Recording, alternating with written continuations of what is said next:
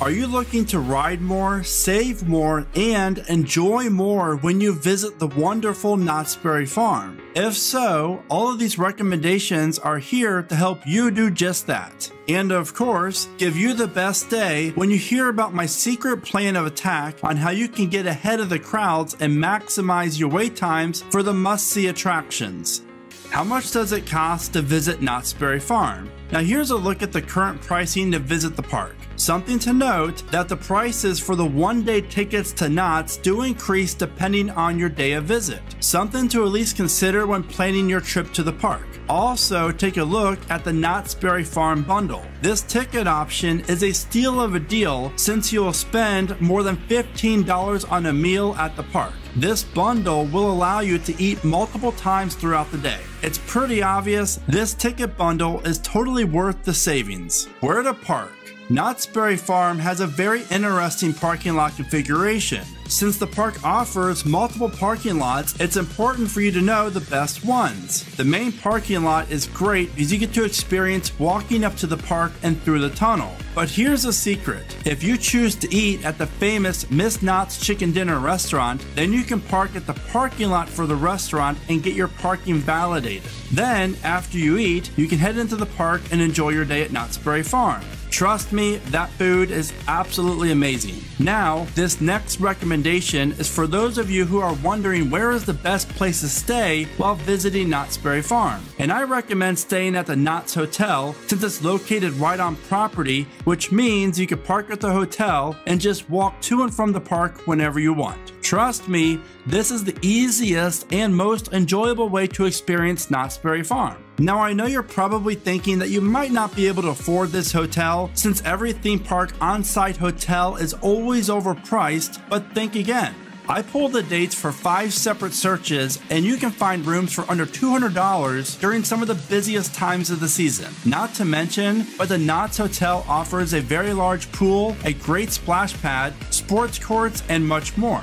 Is the fast lane skip the line pass worth the extra money? This is a very important question because Knott's Berry Farm is usually always busy. So if you are wanting to re-ride your favorite attractions or you don't really like waiting in long lines, then yes, I would at least check out the pricing for fast lane during your visit. But what is odd about Knott's is that it's almost hard to find where to purchase and get the fast lane. So in my opinion, the best place to buy it is at the general store, which is located in the Ghost Town section of the park.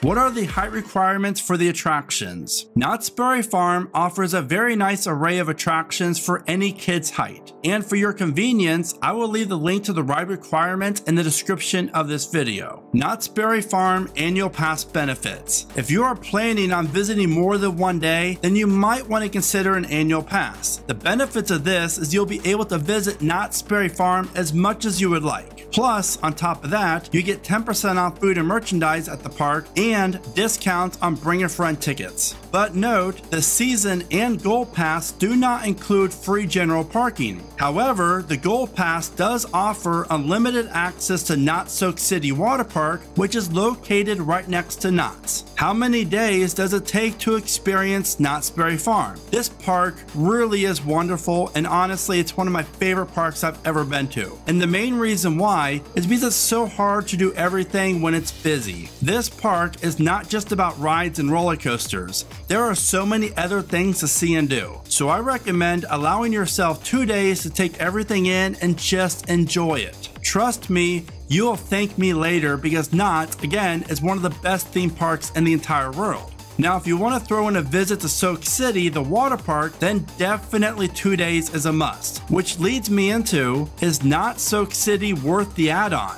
Yes, 100%. If you enjoy water parks and the weather will be warm enough, then you're gonna love Soak City. You will find some great slides and attractions, plus a great wave pool, and again, it's located right next to Knott's. When should you arrive at the park? This is a Theme Park 101 answer. Always before opening. I recommend getting to the parking lot at least 30 minutes before the park even opens. By doing this, you will allow yourself time to park and get everything organized before you walk to the front gate. And make sure that you buy your tickets in advance on Knott's Berry Farm's website or their app. This is going to save you so much time.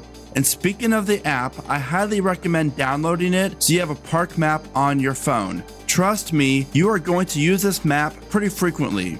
And don't forget, near the end of the video, I'm going to share with you my Knott's Berry Farm plan of attack. Now that you're sold on visiting Knott's Berry Farm, you need to know, when is the best time to visit? Well, of course, weekdays. Weekends at theme parks are always going to be busier, and if you're left with no other option but to visit on a weekend, then I highly recommend splurging on a fast lane. As for the best months to visit, it's hard to pass up visiting in early December, mid to late January, and early May. Be sure to check out these other insider guides for some of the most popular parks in the country. You can find the links for these in the description of this video. Now it's time to learn about the recommendations for while you're at Knott's Berry Farm. Since not everyone enjoys thrills of a roller coaster, here are the top 5 best non-coaster rides. Calico Railroad. Just take my word for this. This train ride is one of the best ones at any theme park and is a must ride. Calico Rapids. If you enjoy getting wet, then this Rapids ride needs to be high on your list of priorities. Thunder Mountain Log Ride. Hands down is one of the best log flumes you'll ever ride. Yes, even better than Disney's Splash Mountain. Calico Mine. If you love dark rides, then you cannot miss out on riding this train ride. This attraction is yet another Knott staple, and you can't visit Knott's Berry Farm and not ride it. Butterfield Stagecoach. This is a very unique attraction that is almost impossible to find at a theme park.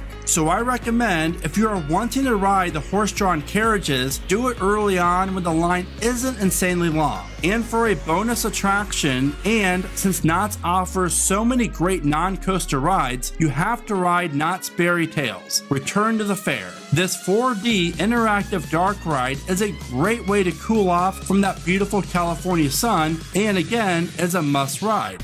While Knott's Berry Farm offers some of the best attractions and coasters on the West Coast, I think it's important for you to know ahead of time what the slowest moving lines are. And those would be Accelerator, Ghost Rider, Pony Express, Knott's Berry Tales, and the Butterfield Stagecoach. All of these rides offer slower moving lines due to their capacity, but are so worth the longer lines. Something to note, Ghost Rider only runs 2 trains, Accelerator when open usually runs 1 train as of late. So that's a big reason why those lines are generally pretty slow moving. So what are the fastest moving lines at Knott's Berry Farm? And that has to be Silver Bullet. Hands down, the park's inverted coaster is a people eater and the line moves fast. What it's like at nighttime at Knott's Berry Farm. If you're able to visit the park at night, then please take advantage and just do it. That's because this park is stunning at night, and night rides on Ghost Rider, Accelerator, and Hang Time are simply amazing, especially Hang Time with all the track lighting up. Roller coaster recommendations. You're going to find 10 different coasters at Knott's Berry Farm, and all of them are fun and enjoyable rides. So I recommend riding the major coasters in the front and the very back row. That's because you're going to have a much more fun and enjoyable experience by doing this. Jaguar is a great coaster for the beginner thrill seekers, and is a coaster that offers a layout that never seems like it wants to end, and I love it. When Montezuma's Revenge reopens, you need to ride this classic shuttle coaster. Seriously, it's a ton of fun. And whatever you do, do not sleep on Sierra Sidewinder. This family spinning coaster may be located in Camp Snoopy, but the ride itself is an out-of-control thrill ride that is just amazing. After you ride all these attractions, you're going to be very hungry. So here are the top 3 places to eat at Knott's Berry Farm. And of course, Miss Knott's Kitchen Dinner. Seriously, this restaurant is really that good. And while it's not on the dining plan, it should not be passed up because it's worth it. Fireman's Barbecue is another great option that is on the dining plan. My lunch here was absolutely delicious, as you can tell. And lastly, the Grizzly Creek Lodge. This restaurant offers a great offering of different foods, plus it's home to the best AC in the park. Now, when is the best time for you to eat? Well, typically theme park restaurants are busiest from 12 to 1:30. So either before then or after. Also, dinner time will be busier, but there really isn't a big rush at a specific time. What should you wear while visiting Knott's Berry Farm? And always be sure to wear comfortable shoes, since you'll be doing a lot of walking at the park. In case you want to know what I wear when I visit a theme park, be sure to check out my online merch store for all of my coaster gear that I designed myself, and you can find a link to it in this video's description. What are the best ways to cool off at Knott's Berry Farm? It gets hot in California, and since it hardly ever rains, here are the best ways to keep cool while visiting Knott's Berry Farm. The park is home to two amazing water rides, Calico Rapids and Thunder Mountain Log Ride. I also recommend riding one of the park's two dark rides, Calico Mine and Knott's Berry Tales Return of the Fair. Knott's Berry Farm with kids. Camp Snoopy offers a ton of rides geared towards kids of all ages and even offers 2 roller coasters. Outside of Camp Snoopy, you'll find there are so many other rides and attractions for kids to do that'll keep them happy for hours. Attractions like gem mining, the train ride, and exploring Ghost Town. Knott's Berry Farm special events. Throughout the year, Knott's offers so many great events that are worth checking out. But if you like haunted houses, then you need to visit Knott's Scary Farm. This Halloween event is one of the best, and I totally recommend checking it out. While at Knott's Berry Farm, you should also know about the best restrooms, just in case you're looking for the cleanest ones. And I recommend the restrooms that are located near the Grizzly Creek Lodge. They are usually always clean, great for AC, and a great location. Now before I share with you my Knott's plan of attack, I really need to hype up the Ghost Town section of Knott's Berry Farm. That's because this theme area is truly remarkable, and I hope that you dedicate a good amount of time exploring it because it is so worth it.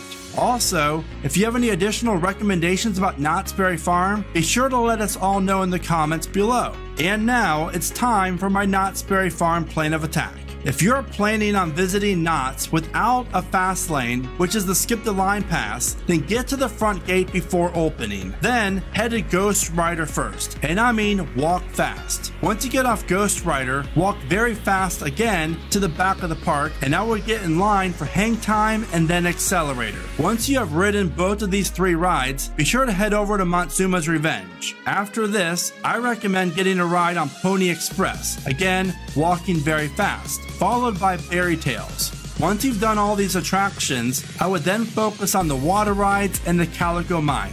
Then, later in the day, you can grab a ride on Coast Rider, Silver Bullet, and Sierra Sidewinder. But if you have a fast lane, you get to enjoy Knott's Berry Farm at your own pace, so I highly recommend it if you can justify spending the extra money for it. As always, thank you so much for watching. Do not forget to smile today, think positive, and keep riding coasters.